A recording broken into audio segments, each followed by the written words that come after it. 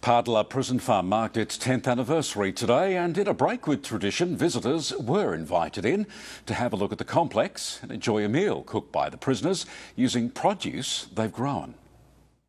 Spanning 6,500 acres with around 3,500 livestock, the Pardelup Prison Farm is an extensive operation. Pardelup's one of 3 prison farms that we have here in WA, and basically provides a lot of the food and the produce that the prisons use to actually feed prisoners. Today, the minimum security farm celebrated 10 years since it was reclassified as a prison. Previously, it was a work camp. The prisoners here get involved in community projects, and today more than 100 people who have connections to the farm were given a tour and a long table lunch featuring produce prepared by some of the 84 inmates. By having the open day, we've been able to really showcase what we can do, and I can see that from here we'll have even more opportunities for the men to engage in. The visitors were shown some of the prison's workshops, as well as the farm produce, including fruit, vegetables, herbs and cattle. Being at Pardelup's, it's an immense opportunity for us prisoners here.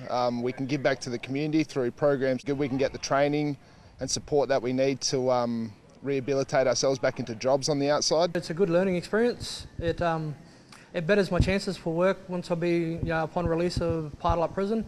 For many prisoners, it's the work they do outside the farm gates they appreciate most, including rebuilding the Mount Trio Trail in the Stirling Range National Park and the recent Mountains and Murals Festival in Mount Barker. Because I'm a local lad in the Great Southern myself, it's good to be able to give back to the community. You know, I feel like I kind of owe the community a little bit after my offence, you could say. And seeing the change in prisoners is rewarding for all those involved at Pardelup. They've really developed a sense of self-worth. They feel positive about themselves.